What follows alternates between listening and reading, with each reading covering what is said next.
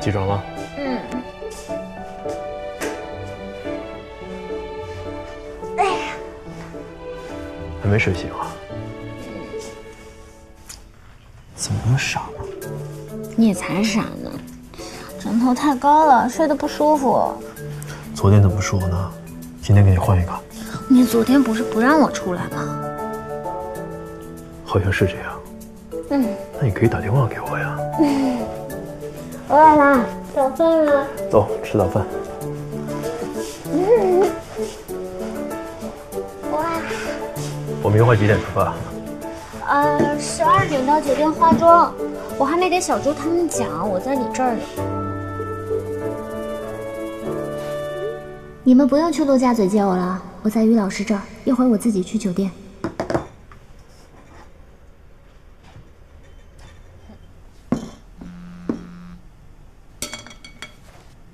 乔晶晶，你居然在于老师家里！你能不能不要这么大惊小怪啊？我开着免提呢，于老师都听着呢。你还说我大惊小怪？你昨天半夜问我要采访大纲，莫名其妙的说要平心静气的时候，你怎么不说你在人家家里？哎，我这不是在你出门前告诉你了吗？我也跟小朱说了，让他直接到酒店，我跟于老师吃完早饭再过去。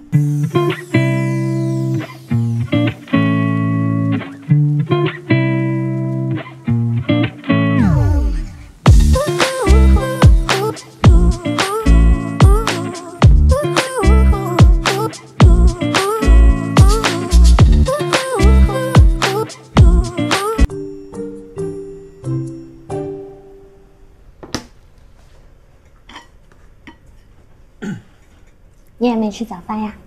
嗯，等你。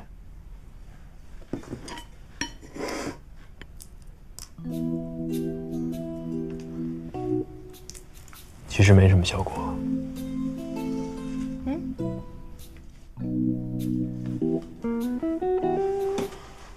翻译论文。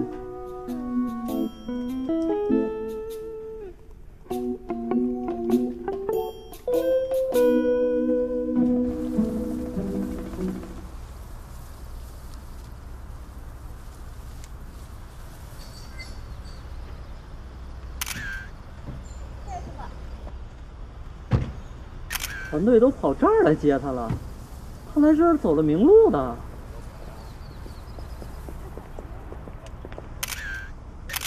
她男朋友也跟着一块儿去活动现场，热恋期嘛。跟。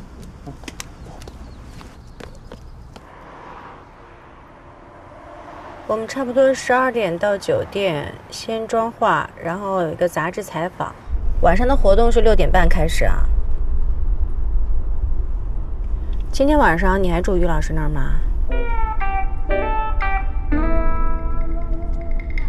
看交通吧。昨天是因为陆家嘴那边的路况实在是太堵了，所以我就去于老师家里玩了一下。后来我就懒得折腾了。小朱，学着点啊！上海的交通。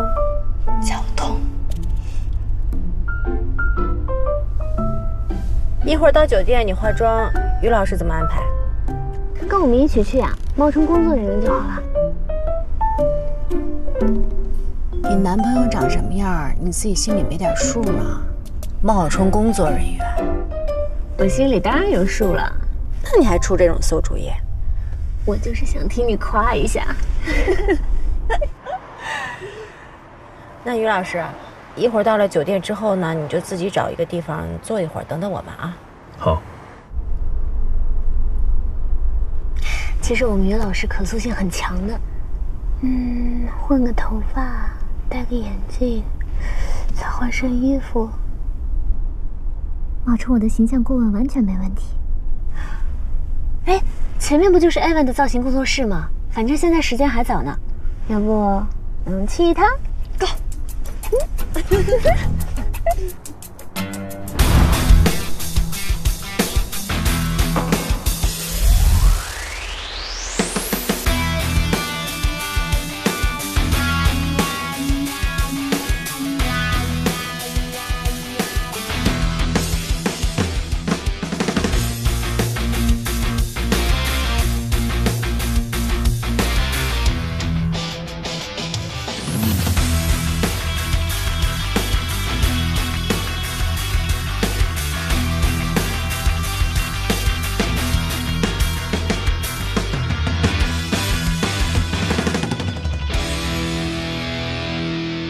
今天是我经纪人生涯的巅峰，前面2个就是我的王牌艺人。人于老师又不肯进娱乐圈，别吵，让我做做梦怎么了？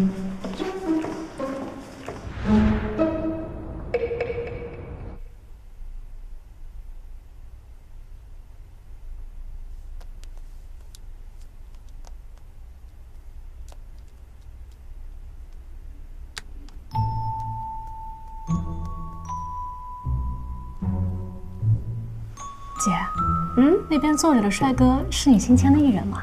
是我们工作室新签的工作人员。工作人员？姐，你好浪费哦，这脸不出道多可惜啊！这也正考虑呢，你觉得怎么样啊？能不能红？必须啊，长这么帅，而且气质好特别啊！姐，你从哪儿找的？回头让晶晶带着露几下脸，各个影视剧都要抢疯了。借你吉言啊，小鱼，怎么样啊？我捧你当明星吧，让我们家晶晶多带带，很快就红了的。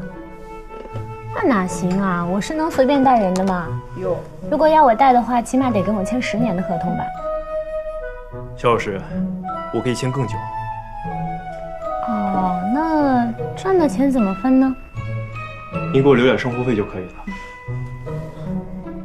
那好吧，那我考虑一下吧。谢谢乔老师。姐，你们公司签约条件这么严格的？别说出去了。晶晶啊，这次帮你准备了3条礼服，你看哪套衣服配珠宝比较合适好看？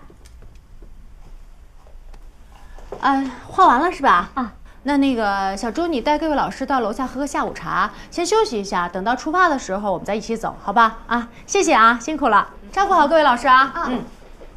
拜拜。拜。